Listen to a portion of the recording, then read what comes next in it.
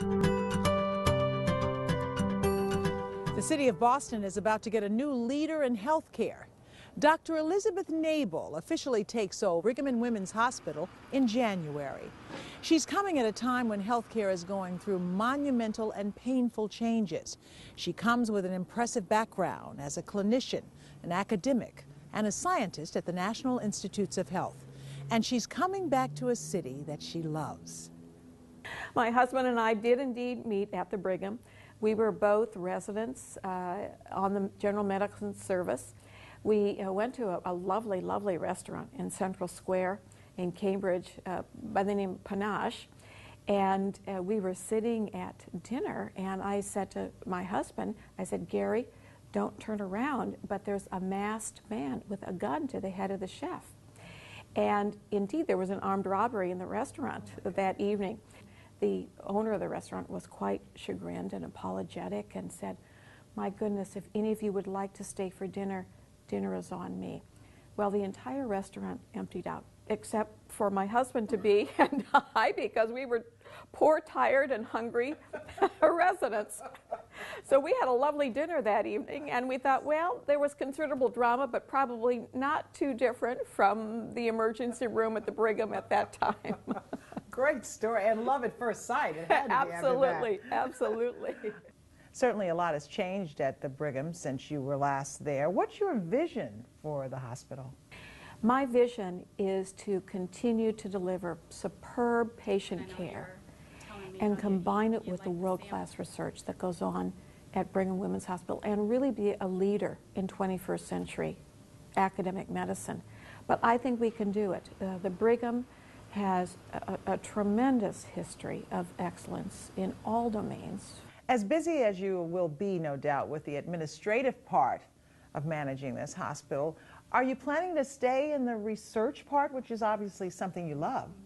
I have continued to have a research laboratory here at the National Institutes of Health. My laboratory studies cardiovascular disease, and in particular we're studying a premature aging syndrome that's called Hutchinson-Gilford-Progeria syndrome, in which it's a genetic disease in which young children die of heart attack and stroke in their teens, a very premature aging syndrome.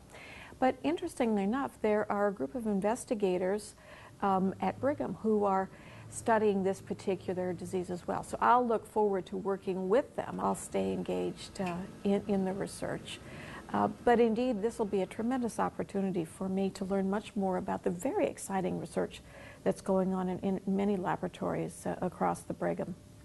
I read an article that said running a hospital is the hardest management job in the world, and that was before healthcare reform. What's your response to that now? There's no doubt that we're going to have some stormy times ahead of us. We know that paying for the expanded coverage that we are achieving with healthcare reform is going to be difficult.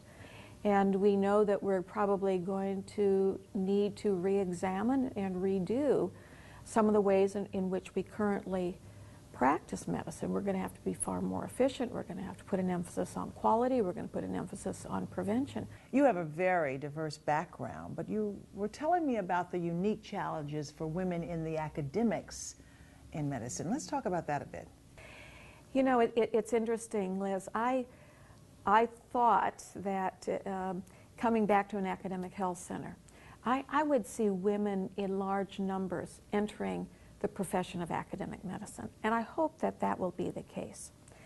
But I'm concerned that we may not be creating the career path in academic medicine to be the most attractive for women. Historically, that period of time of establishing your career has always been somewhat difficult in academic medicine, but I think it's no different from business or journalism or law. And I think the concern that many of us have is that the pathway to success in academic medicine is so steep and does not allow adequate work-life balance that it simply is unattractive to many young women. And we can't afford to lose women in medicine. Women now comprise 50% of medical school classes, 50% of training programs. They bring extraordinary gifts, perspectives, and talents to the medical profession. And I feel as a leader in academic medicine, part of my job is really to create an environment that is healthy for women so that they feel that they can be successful and achieve the kind of work-life balance they would like.